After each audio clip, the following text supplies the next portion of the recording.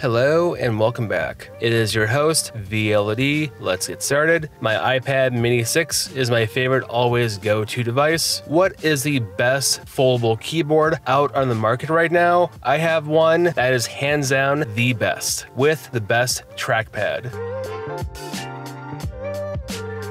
My first foldable keyboard that was my favorite was the iClever BK05. That still is one of my favorites. Unfortunately, it only has micro USB. I don't really deal with that anymore because I don't like having multiple cables. Moving forward to one of my other favorites, the Bow foldable keyboard. Hands down, hits all the check marks for myself. It's small, it's compact, it has an excellent build quality, but the trackpad isn't the best. It's good, but it is not the best. Moving forward to the Avado foldable keyboard. Overall, it's an excellent keyboard, not the best build quality, but it does have a better trackpad. The switches underneath are better for clicking, selecting, or dragging compared to the Bow. That is the only advantage. What would happen if you could combine both of them together and have the best of both worlds, the best features of each, one with a fantastic build quality and having the best trackpad? Through the link to Amazon, there are two products, one for under $40. Do not buy that. I'm not sure why they have two separate products under the same listing, but go for the one on the left, go for the one for $50. The one for $40, avoid that one because that keyboard is not this product. This is a foldable keyboard from a company called Arcity. You can pick this up right now off Amazon for $50. Inside the box, you have the keyboard.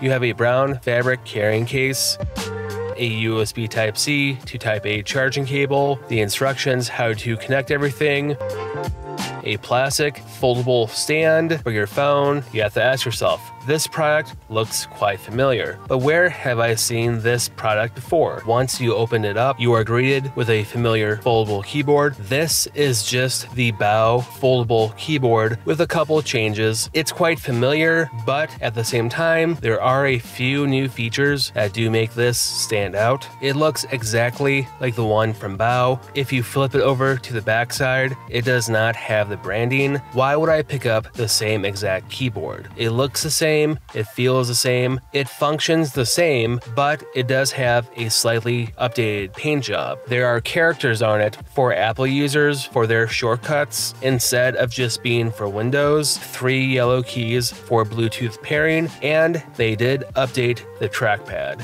It feels like the switches underneath for left and right click seems to be a little bit more satisfying. I'm not sure if the switches are better or if it's just me. So with the original Bow keyboard, you had to click more into the corners and not so much in the center. Here, it seems like they fixed it, and for myself, it is worth the upgrade. Clicking, dragging, highlighting text, scrolling with 2 fingers works even better than the first one. All your basic gestures do work. You do have the fake 2 fingers pinch to zoom. Swiping up will open the app tray. Swiping down with 3 fingers will open up multitasking through iOS. 3 fingers swiping across will open up what apps are open and you can switch between them, and 4 fingers will give you screenshot. Doing my usual typing tests yields between 40 and 50 words per minute. You have scissor switches underneath, so typing is quite pleasant. At the end of the day, I do like this keyboard. If you already own the Bow keyboard, you have to ask yourself, is it really worth upgrading? For myself personally, for having a better left and right click, I feel it is worth picking it up for that, but that's just me, so I do like this product. It is the same thing as the original Bow keyboard with a new paint job and with a slightly better trackpad with left and right clicking. Like always, it's VLD, stay classy.